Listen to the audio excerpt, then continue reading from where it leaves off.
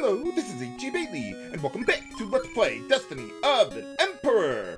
Last time, we brought Guan Yu back into the traveling party there, and since he's got quite a bit of strength and finally has over 1,000 soldiers, I want to move my equipment around a little bit there. Let's get the bow over to Wen Hun, and then get the sword over to Guan Yu, since he has a lot more strength there. And that'll work out for my needs. So now, let's head on over to Shu in Chapter 6.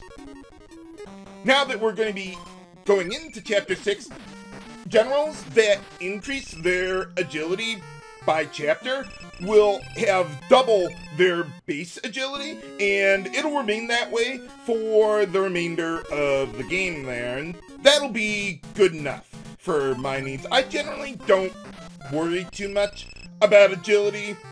I mean, I don't want them to be, like, god-awful, but as long as I got a decent amount, that'll be fine. It's not like my last LP where I really needed to make sure that everyone on my team was faster than everyone on the other.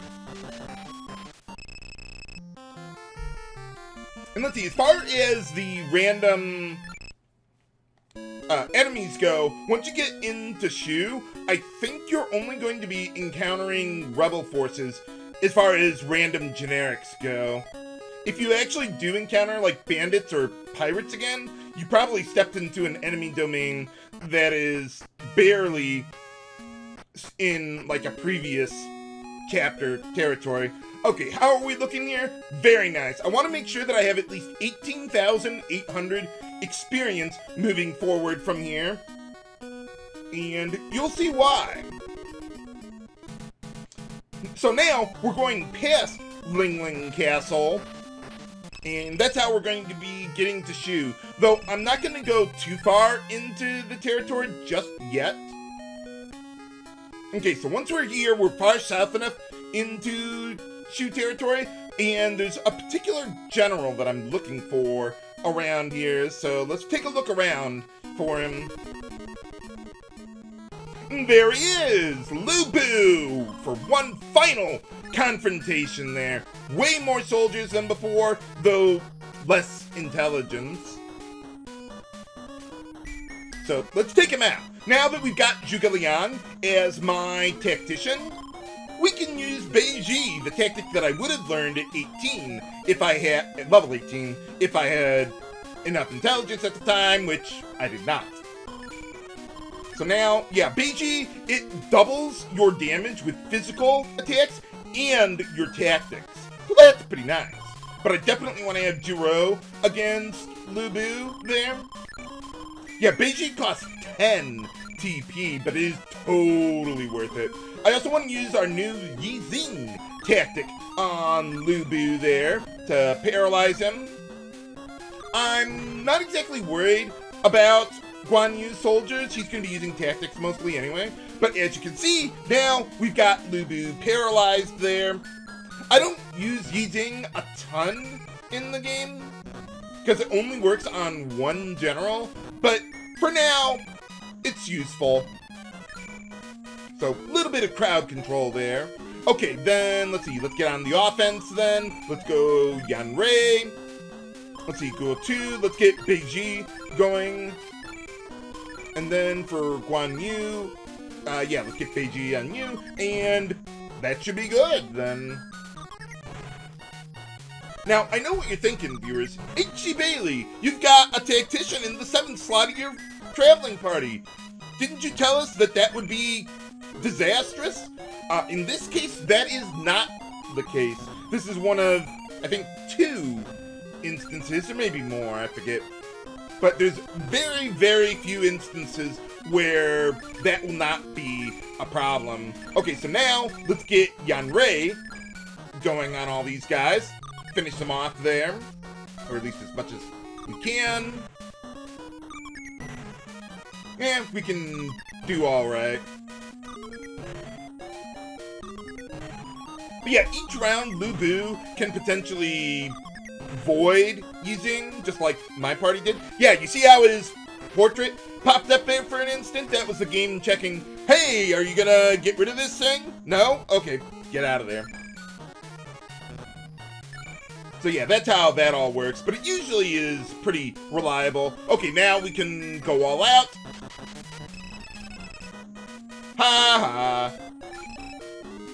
Yeah, pretty much, both literally and figuratively.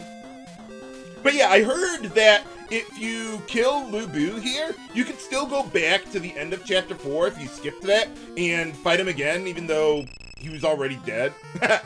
So, but we got him! Hooray! And we gained a level! So that's why I wanted 18,800 experience, so that way I would make sure that I would gain the level. So now we get more soldiers. And we also learned Li Jian for Ma Su, but not Zhu Ge Liang. My interpretation of why that is because not only do tactics have a minimum intelligence requirement to learn them, but they also have a maximum or a cap to them as well. So Zhu Ge Liang can't learn that tactic, and as a result, it does not trigger the chest glitch, so that's pretty nice.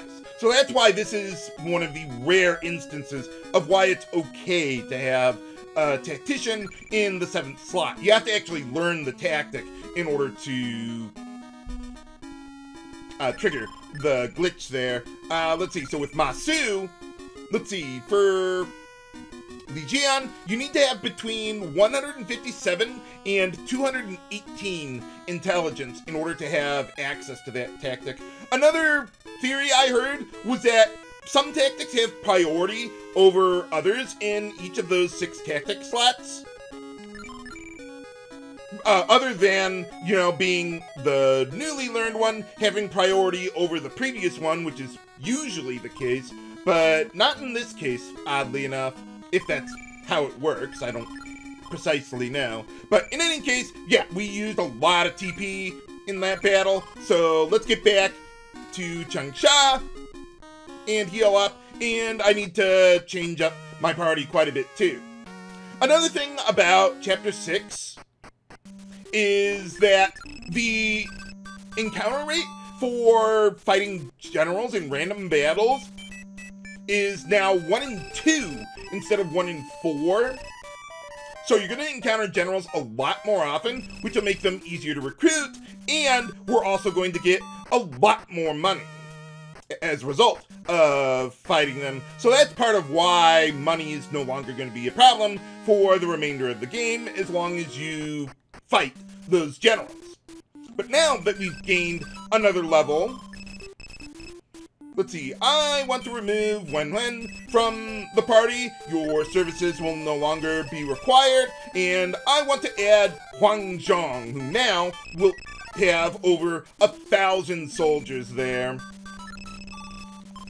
And let's see, we can, just get rid of Wen Hun there. I think I can also get rid of Yan Liang there as well.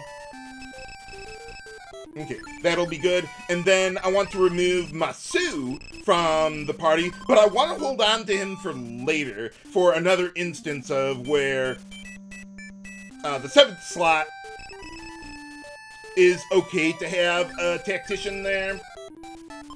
Okay, and then, okay, so yeah, we got rid of Ma Su, hold on to him for later. I want to bring Zhao Yun into the party, even though he doesn't quite have 1,000 soldiers left, or yet, but when we gain a level, he will, and then I'll bring him into the main party there. Okay, and then for the equipment there, let's get the sword off of Wei An there. And then let's get the bow over to him, because Huang Zhang has more strength than Wei An there. And all of the Tiger Generals that I have, in fact, I think I have all of them up to this point, they all have that double agility effect from being in Chapter 6 for the remainder of the game. Okay, then, yeah, get the sword over to him, and that should be good. Oh, we already equipped that. Okay, so we got all that. I'm still going to leave Chituma on Guan Yu for now. Okay, good. Everyone is set up there. And then for my lineup here, let's see, I think we can put, yeah, Zhang Fei at the front of the party. But then everyone else, let's see, we'll just go like this. That ought to be good. And as far as, yeah, Huan Zhong's stats go, he's got really good strength, decent intelligence, and decent agility, too. Though I'm not as concerned about that at this point. And, okay, you got the steeds, but I'm going to give them over to Zhu Ge Liang because I'm never going to use, well, not never, but I will rarely put him in the active party. There are some times where I want to actually use his intelligence, but this is not one of those times. Okay, and then I want to stack up on some items for the upcoming trip, namely Elixir Seas, because we've got a very, very long walk coming up here before getting access to another healing point. And I want to save as much of my TP as I can. So I think 5 Elixir Seas ought to get the job done. Let's see, we got all that. Yeah, I think we're good to go then. So yeah, this is, yeah, the first of many long walks that we've got. How long will it be before we get to a fortified area? Find out next time on Let's Play Destiny of an Emperor. This is H.G. Bailey, signing off. Have a good day.